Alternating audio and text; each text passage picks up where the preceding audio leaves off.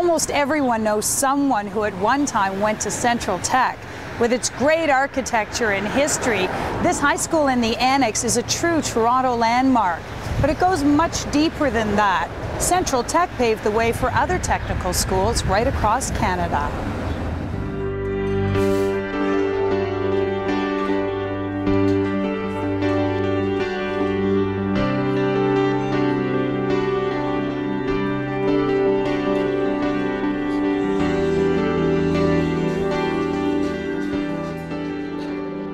I came in 1958, January, until 1994, and I found that really quite a hard decision to leave. I think I learned more in this institution in 22 and a half years than I did in any other institution I ever attended. I'm glad I came here. I couldn't imagine going anywhere else.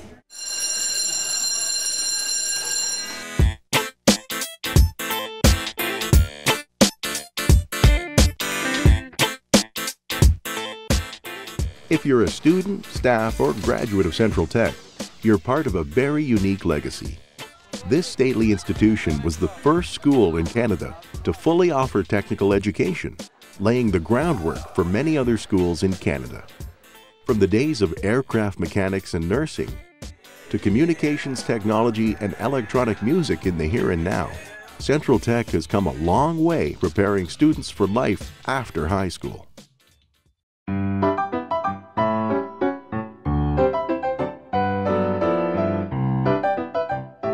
Central Technical School started as a result of Toronto's rapid industrialization in the late 1800s.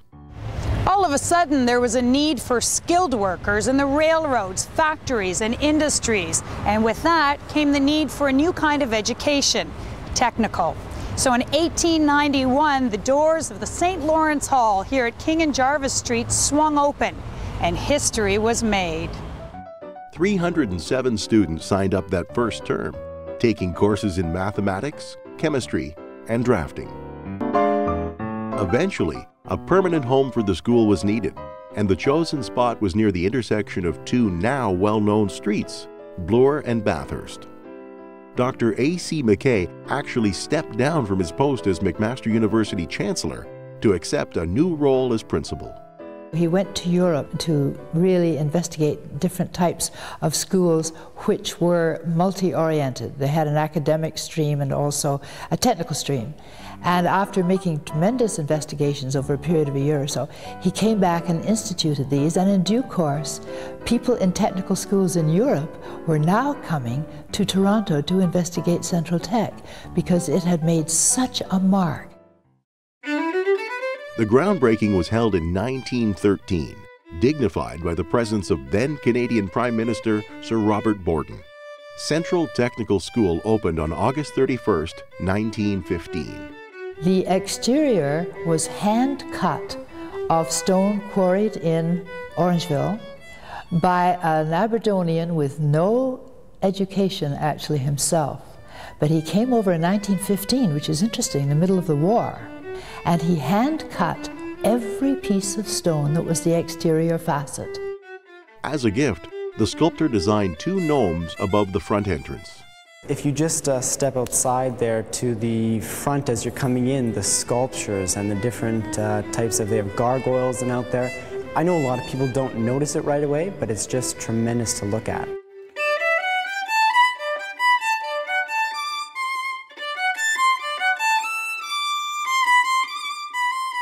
Built in the collegiate Gothic style, Central Tech was the largest school in the British Empire, covering the area bound by Lippincott, Harvard, Borden, and Lennox Streets.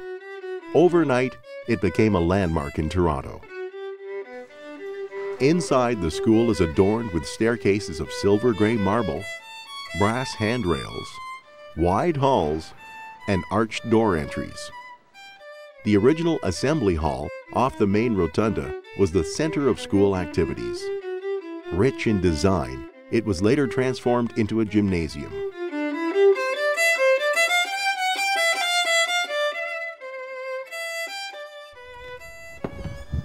At Central Tech, the builders went the extra mile to make sure this school was entirely modern and up to date.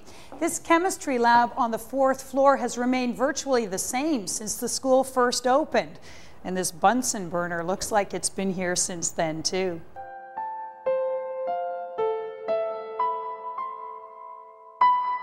Central Tech has, from the very beginning, served the city during troubled times. When the Spanish flu swept through Toronto, taking many lives, Central Tech Kitchens became a bottle sterilization center for the city. And during World War I and later World War II, Central Tech was fully involved in the war effort.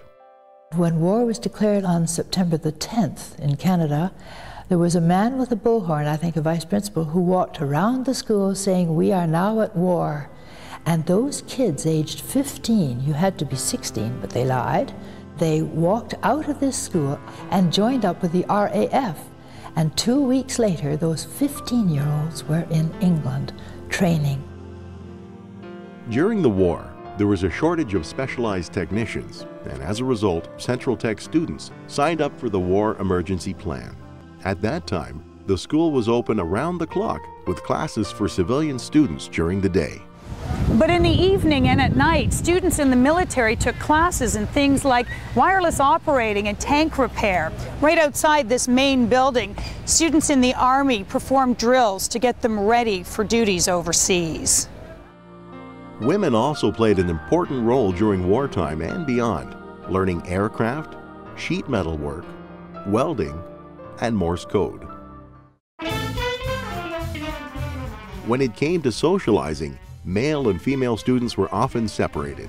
Certain doors and stairs were reserved for use by females only, and meeting socially was often saved for football games or dances at the school gym. They had these sock hops, and then the boys would line up on one side and the girls on the other side, and we'd get up and we'd dance. We jitterbugged, and it was very social. We had just about every other Friday was a school dance. Throughout the decades, Central Tech reflected the changing Toronto. Toronto has bragged a lot about being the most multicultural city in the world. Well, Central Tech was there first. And I used to call this school a city within a city, and it is very much that so. In the 1950s, a major addition was erected on the south side of the school to recognize the contributions of Central Tech students during 2 world wars. The new wing included auto mechanic facilities, a new auditorium, and cafeteria. It also included an aircraft mechanics department, which was legendary. It started just before World War II and ended years ago, but at one time students here actually built full-scale aircraft. They also built small-scale models of German and Japanese fighter planes. These model planes were then sent to cadet schools such as West Point and all across North America. All those little cafeteria tables were covered with them. You could go in and there they'd all be ready to be packaged and sent. It was quite touching, actually, and you knew the boys were, it was life or death for those boys. They had to know what these planes were when they were coming at them. Central Tech has had a long-standing art tradition. In 1964, a new modern-style art building opened next to the main building. It was very well known throughout North America, and there were people coming in from the States to study here. It was one of the finest art courses. The teachers were, they were grand artists. I mean, Charlie Goldhammer covered the war, and Peter Howarth, another one. Doris McCarthy, who's still going strong. It was a great time. Central Tech was so famous that the design for Canadian coins, including the quarter and the dime, were created right here in the 1930s. Later additions included a new Bathurst building and a large track, the setting of many sports triumphs. Football has been an important sport at Central, with a long-standing rivalry against Northern Secondary. The next big win would have been against Northern in 1987. Northern had beaten us by 40 points during the regular season, and our guys showed character and came back and beat them at Northern in the snow by 1 point in the semifinal. They went on to win the Metro Bowl that year. Over the years, Central Tech has had many students that have gone on to achieve greatness in sports. Some of the more famous students at Central Tech, people would have heard about Right now, presently playing in the CFL is Adriano Belli at Hamilton Tiger Cats, and Naughton Loescher is out at British Columbia Lions. He's the first Canadian to get a football scholarship to the University of Alabama. O'Neill Wilson is in Montreal as a wide receiver with the Alouettes. Something students then and now comment on is the sheer mass of the building. Well, I know that our school takes up about 4 city blocks in downtown Toronto, and that is huge. You can't go past Central Tech without noticing it.